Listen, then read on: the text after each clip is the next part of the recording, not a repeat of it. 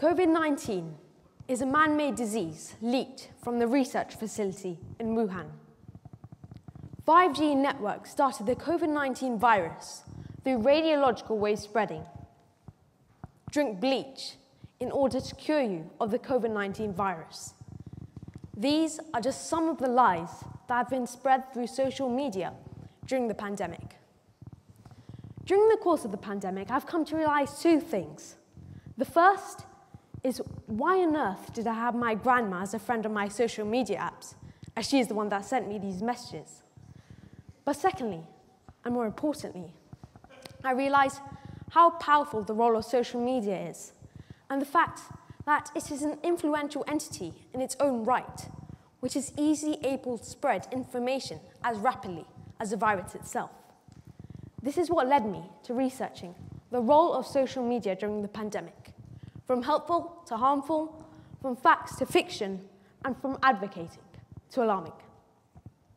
Throughout this talk, I'll look at the rise of social media over the years, why we have become addicted, and what this has meant for us during the pandemic, especially as the most recent impact of false news filtering through social media has been the low uptake of vaccinations in some communities.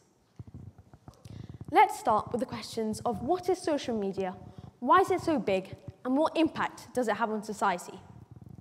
Before, people had to use letters, emails, or even texts to send information from one place to another. Pictures would be difficult to send, and videos even harder. But suddenly, people were able to send any message, picture, or video to the whole world in the blink of an eye. Although we're moving on to the more interesting topics, we have to jump back to the year 1997, when Andrew Weinreich made the first recognizable social media site, 6 Degrees. It enabled users to upload a profile and make friends with other users.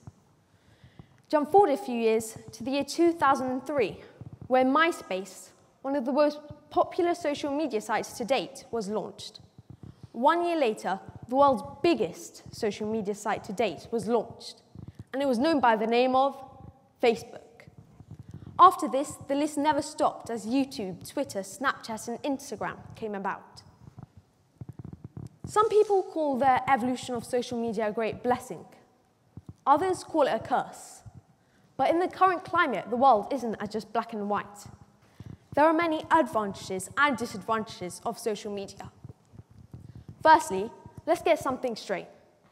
Social media has connected people across the world at the touch of a button.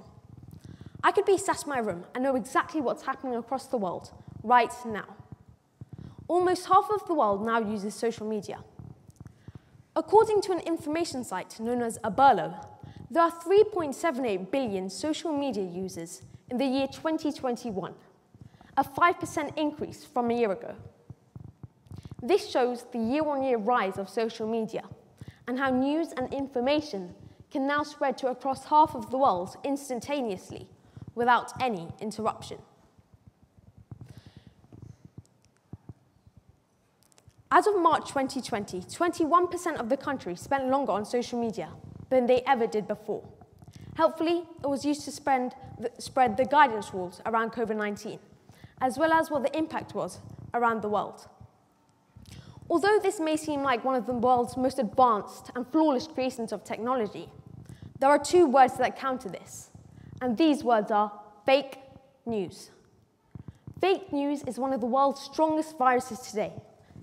People think that fake news is just some harmless fun and doesn't lead to any real impact. However, in the first 3 months of 2020, at least 800 people around the world may have died due to coronavirus-related misinformation. Also, according to the American Journal of Tropical Medicine and Hygiene, around 5,800 people around the world were admitted to hospital as a result of drinking methanol and alcohol-based cleaning products. These products were wrongly thought to be a cure for the virus. Death spread through social media, pain spread through social media, and darkness spread through social media. People are being lied to through the means of social media, and instead of it helping people, it's been used to misinform and wreak havoc. I'm calling for change. I'm calling for justice. Should the tech giants do more to help put an end to misinformation and filter fake news? The world is changing, so why aren't we?